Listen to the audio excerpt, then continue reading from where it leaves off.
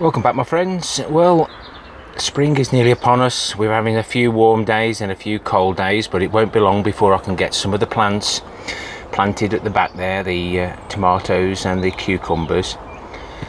The courgettes are gone mad, so I've had to bring them out of the grow room so that they can stay in the polytunnel and grow away, and I'll pot them on once they've sucked up some of that liquid plant food. Well, it's the vegetable harvest, the winter vegetable harvest, and I've got this bucket of potatoes, Marfonia, and we've still got 3 lots of carrots left. Most of them were planted in June, July, and this one is June. So I'm going to open the oldest one and see what we've got, see if we've got enough for my lunchbox. As you can see, they're growing like mad, which means they will go to seed. Won't get any bigger. Just wanted to get the label out. So these are the Autumn King, sowed on the 23rd of the 6th. So I'll get these out and we'll see what they look like. The root growth still looks really fresh. So do the carrots. We'll get these sorted into a mushroom tray, and there's quite a few there. Proves that I've actually put too many in. As you can see, the root growth on there is quite a bit, and I don't think they'll last another month. We've got some that have gone rotten, or they've got the carrot fly. So, the test: have we still got a decent carrot? Still good, firm and solid. I should be enjoying those, and I'm even going to throw that one back in that's got the carrot fly damage at the bottom. I still have a couple of bites out of that. So, pleased with those, and I've got 2 left. They're not taking up much room. One's got a nettle growing out of it, so each month we'll keep revealing the carrots. We'll move on to the potatoes. Now, I have been pinching a few, and as you can see, they're chitting away. And homegrown veggies, what's that about actually putting them in soil to chit them, can really work. There is some in here that haven't got chits on, he says, but that's what they look like, guys, in the ground.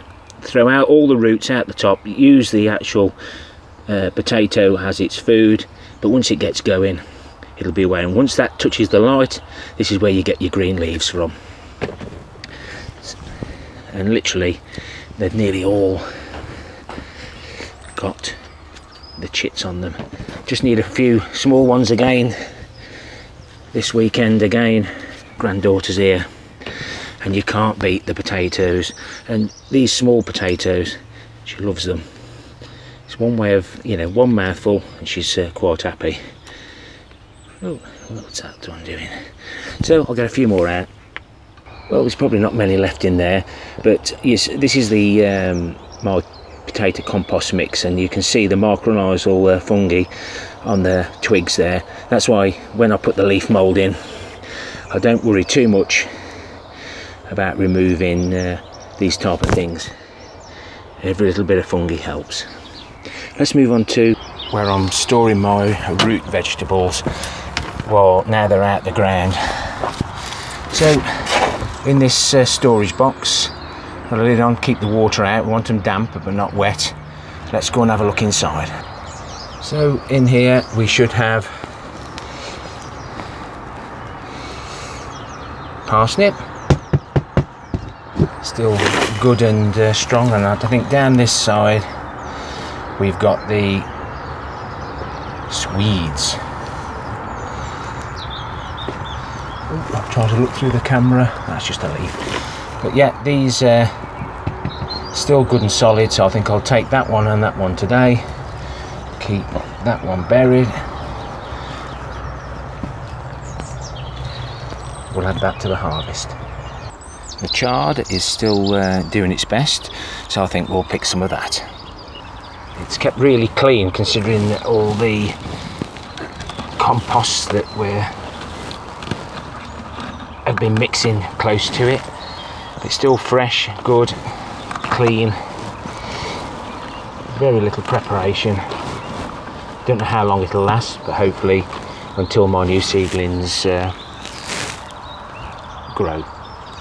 Purple sprouting broccoli has made an excellent recovery. So the whitefly.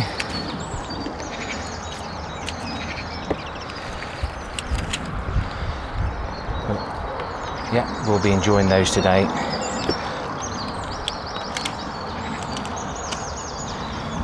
I'll take a few more of these. Not a bad little harvest considering the problems we had with the pigeons. Let's go and have a look at the broccoli that was absolutely devastated by the pigeons. It actually turned the plants to skeletons, and as you can see, they are recovering, and it was well worth my effort spending that hour or two getting this cover on. But this head here is a lot better than I thought it would be considering the damage that they took, and that was on my hashtag gardening disasters video. You can see how well the kale has done considering that damage that it received. It's just going to seed, so this is probably the last harvest I'll have of this. No doubt my son will be up later and he'll take everything else off that he wants on his health schemes. There, that stopped it. Lovely. We'll add that to the harvest. And not forgetting the Jerusalem artichokes. I haven't put those in soil. They do sprout very easily. So I'm just spraying in the water just to keep the moisture content of the Jerusalem artichoke at a premium level, and keep them in the dark, and hopefully they'll last quite a long time. So not a bad haul for April. It's the 15th today. So we've got some nice purple sprouting broccoli, some kale, some chard, rainbow chard, some Jerusalem artichokes, Marfonia second earlies, parsnip that actually I took out the ground and left out the ground for quite a while, but next year I'll be putting them straight into something similar to what I've done this year. May have more vegetables next year.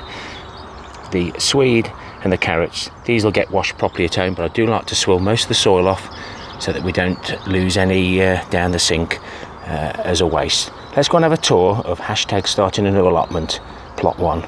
So welcome back to hashtag starting a new allotment. We started off with the gate on the 2nd of October 2016, and I did say it'd take 2 years, and we're not far away. We've got lots of things growing, including the runners, and just waiting for them to be big enough just to pull out so that they don't spoil the strawberries if we get any this year. And everything else is coming along nicely. So we've got 2 rows of raspberries, 1 row of blackberries. Rhubarb's done really well again, as expected, even though the crowns have sunk and I had to dig those little spillways. The ones with the spillways will be the ones that I'm harvesting this year, because last year I replanted in between. So there'll be several that we won't touch this year, he says. We've got Logan berries, some of the yellow raspberries, and some things we don't know. And again, as you can see, I'll select a few of those to leave to grow up, but obviously keep on top of the ones that are growing out of the area. Not sure whether the vine weevil's still in there, probably. We'll see how they get on. I'm not moving the soil anywhere else, else I'm going to spread the contaminated grubs everywhere else. My rhubarb spares are doing well, still growing, so I'm happy with that. This is for the strawberry tower, fed by an internal wormery. one of my projects that's now been ongoing for a couple of years. Areas dug for the cut flower garden. You've seen the wildflower and wildlife area, sowed the new seeds. Even though I've dug it over, you can still see in the middle of the screen there the yellow of some of perhaps the cosmos. That seems to be coming through quite quickly. Still haven't weeded this like I have done that. Done a bit of stone picking, ready for the hashtag potato in a bucket of stones. Still got to do the harbour, get the roof on. Can't sit on it at the moment, but that is my seating area so that I can look across at this. Can't do nothing with that because of the nesting bird, and both of the fish survived the beast from the east. Guttering system working really well. Only trouble is the water tank is now full and the black pipe's dropped down the middle, so I've got to get something to scoop it out. And that post there was holding the guttering up because it's slightly sagging, so I've got to physically fix that on to stop it from actually dropping off. Comfrey growing nicely. I do know where there is a massive harvest. I might take you there one day, but there are hidden wells and there are signs up, so do I want to take a chance? Of course I do. 2-year-old leaf mould sinking down nicely, so come this autumn fall that'll be 2 years old and ready to harvest. I've been watering this with my first lot of fish poo from at home, getting all the bacteria in there, and hopefully that it'll all break down. Anybody who doesn't know my channel, my liquid plant foods, that's the banana collection system, another 10 litres there. Wormery, another 10 litres there. Plus I've got some worm castings to harvest for my giant and long, well, heavy and long chilies. I'm going to put those on the plot. I've done a little bit of tidying up, not much guys. Trying to sort out all the bits and bobs I've got. Soot, clay balls from the compost, log ashes, soot. That's the log soot. There's the comfrey pipe concentrate. A little disappointed. I've left that connected over the winter. We've got water in it, so I may have, it may not be as a good concentrate as I thought, but over the winter we have had a lot of rain, but the water shouldn't get in. It might just be dripping off the roof sheets, but we'll sort it. We'll find it. Again, we need to cover this because water's been getting into my nettle tea and the comfrey. That's all the stalks and the leaves that I don't want, but just make a good mix. And we'll see this year whether the plants love it or not. And the compost runoff bin, really doing well. Absolutely plenty of liquid there. And once I get this decorating out of the way and all the other jobs, I'll be able to sit and relax and enjoy my allotments. I do enjoy them now actually. So let's go and have a little look in the greenhouse. Pentel and Javelin, first earlies there, poking their heads up nicely now. Can't remember when I planted those, didn't label them, but that's what we do the videos for, so I can have a look back. Now these will be for the trailing tomatoes that are in the grow room at the moment. May take a chance as when they get a little bit bigger is to get them in here. Just one bucket tipped up and one bucket on top. These are what I got from the side of the road that were dumped by them unscrupulous people that leave compost everywhere. Can't remember what that is at the minute. That's my peach tree that I found in the compost bin, and that's the pomegranate, and there are signs of life, so hopefully it'll be okay. And these plastic covers will be ideal for warming the soil up and protecting the plants if we do get a late frost. I've also done that on plot 3. All my trees are showing signs of life, and hopefully this year, the way the weather seems to be going, we may not get any late frosts. We won't lose the blossom. That's always a worry with trees. Here's me saying that, and this is the first time I've really got them established in the ground. And all the trees on that far bed and the first 3 here, I haven't got a clue what they are, but I did find the did find the labels. So we've got a Granny Smith, but I've got a Granny Smith down there with the label still on it, if you can see in the middle of the screen. So if I can identify something similar to that, I'll probably on a winner there. I've got 3 cherry trees. I know I've only got 1 label.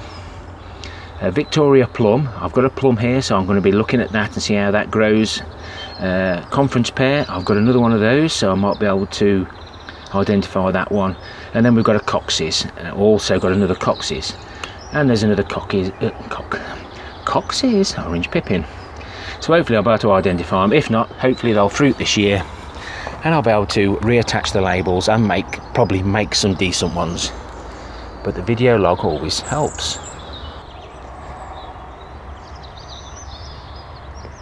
So nice just to sit here and listen to the birds, especially early in the morning. It's about 8:30, 9 o'clock now. It'll probably take 4 or 5 hours to for this to upload, so you won't see this till tea time.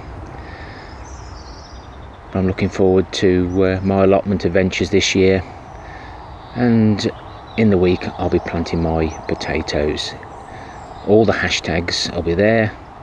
Anybody wants to join in, they can.